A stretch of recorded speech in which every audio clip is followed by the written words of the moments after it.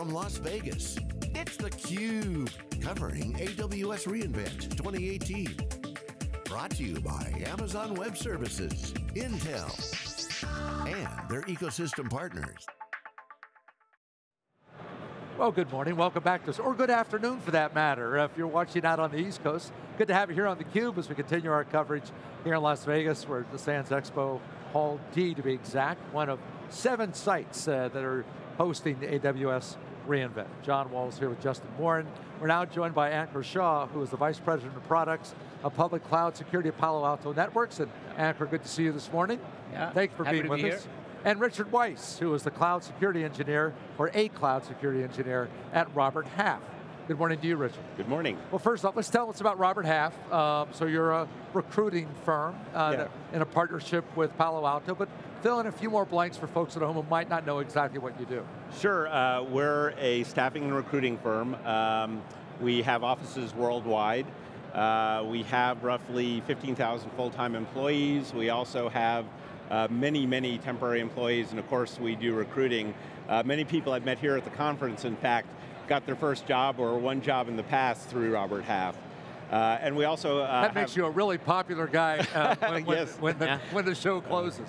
And we also have Protiviti, our prestigious consulting arm. Okay, all right, so now about your partnership, about how did you find Palo Alto, or how did Palo Alto find you?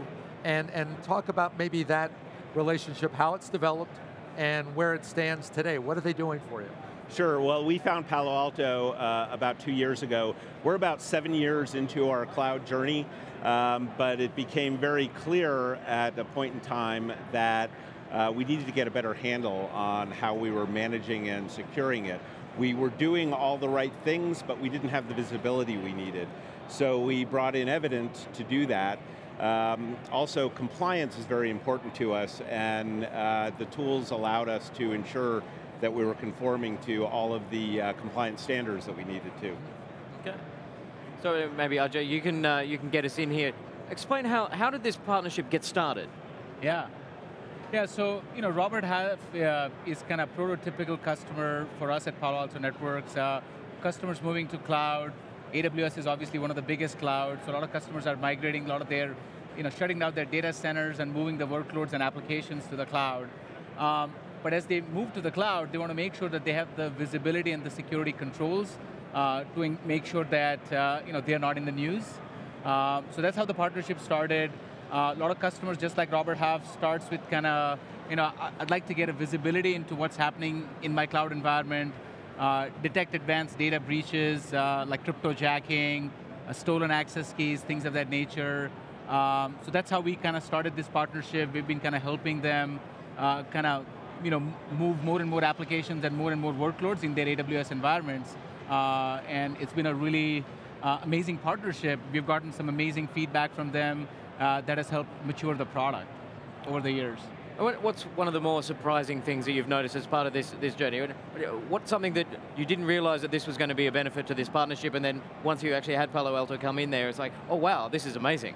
Well, there were a couple of things. First off, their RQL, the Red Lock query language, is very powerful and flexible and lets us take our compliance and security to the next level.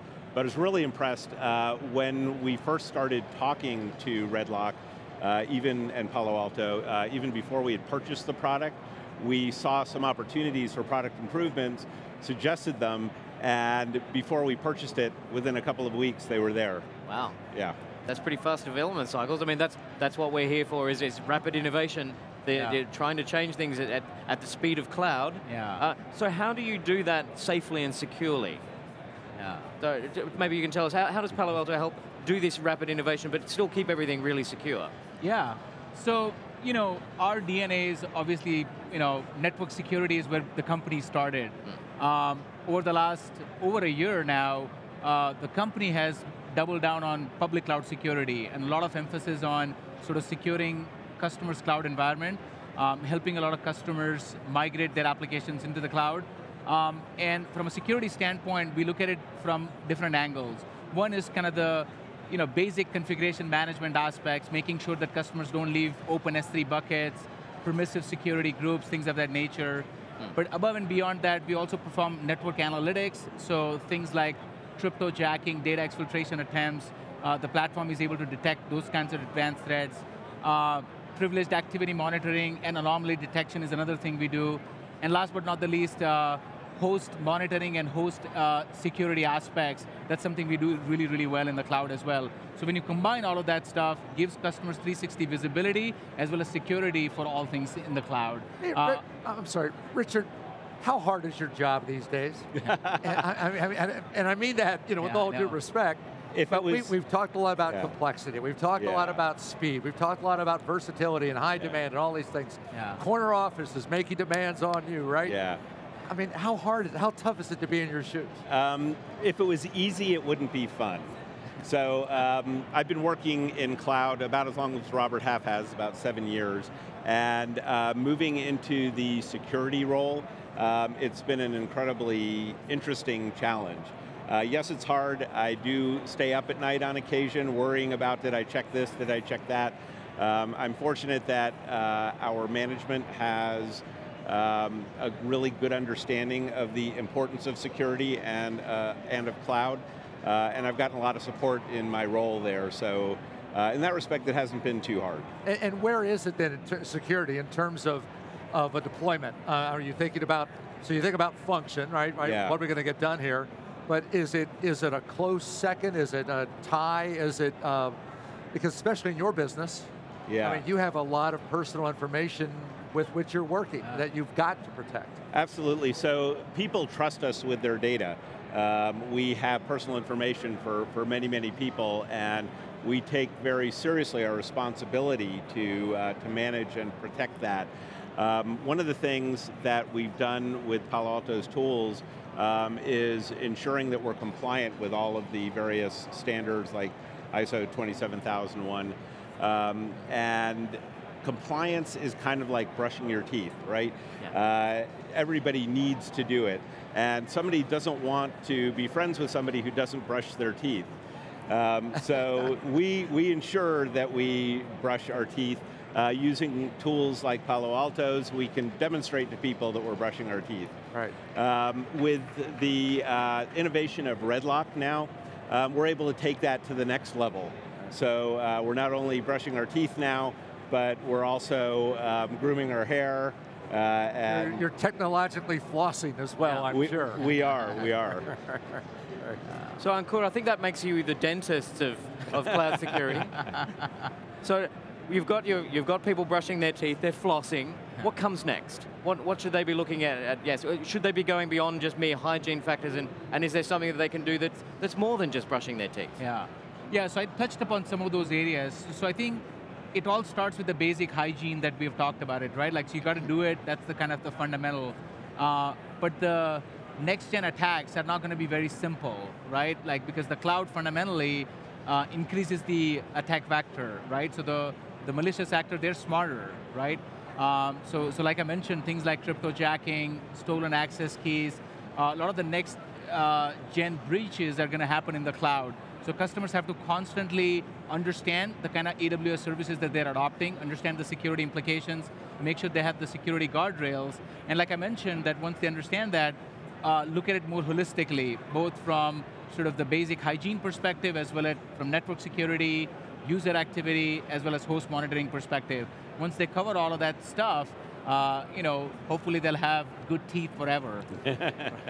Strong cloud teeth. I don't think that's a phrase I wouldn't have thought I'd say until today. We hear a lot about the cat and mouse game in security, right? Yeah. You're trying to stay one step ahead of bad actors who are spending a lot of time and a lot of resources and a lot of energy to stay a step ahead of you. Yeah. So in today's world, I mean, how do you really win that battle? Yeah. I mean, how do you predict where the next wrong turn is going to come, if you will, or where that invasion is going to try to occur and prevent that? Or are you in a prophylactic state all the time where it's about seeing where that action's going and then trying to stop it once you've learned of it? See what I mean? Yeah. It's a conundrum that I think you find yourself in. Yeah. I think the 90% of the problems that happen where bad actors get hold of your sensitive data is because of common silly mistakes. So making sure that there is a user training across the board, not just security teams. Now DevOps teams have to be part of the equation as well. They need to be trained and coached on understanding the security implications of their day-to-day operations. Once you train the users, you'll find that a lot of these problems will go away because most of these actors are using simple techniques to get into the customer's cloud environment because those mistakes are being made. So start with the user training. Obviously you need third-party tooling and technologies like Palo Alto Networks to make sure that you have that security guardrails all the time. Beyond that, you just have to hire a lot of smart people, Sure. like Richard, just to ensure that you're ahead of the game, thinking 2 steps in advance. Yeah. But it's about locking the door. Yeah. Yeah, yeah. And I want to touch on a couple of the things that Ankur said. He talked about building security into DevOps. So there's this concept we call shifting left, where you're trying to build security more upfront into the development and deployment process before you even get into the wild, and that's something Palo Alto is helping us with. The other thing is, we cannot hire enough people to keep up with the pace at which we're scaling our cloud environments. So we need tooling and automation like Redlock in order to ensure that we can get visibility and control on this vast set of resources with just a small number of people. Yeah. So necessity driving invention in that case, right? Yes. You need it. Yeah. Well, gentlemen, thanks for the time. We appreciate the conversation. I feel like I need to go brush or floss or something here. Yeah, Very thanks for having us. conscious all of a sudden. Okay. But thank you both. Really Thank you. Thanks for enjoyed having the us. discussion. Yeah. Back with more from AWS reInvent. You're watching theCUBE here in Las Vegas.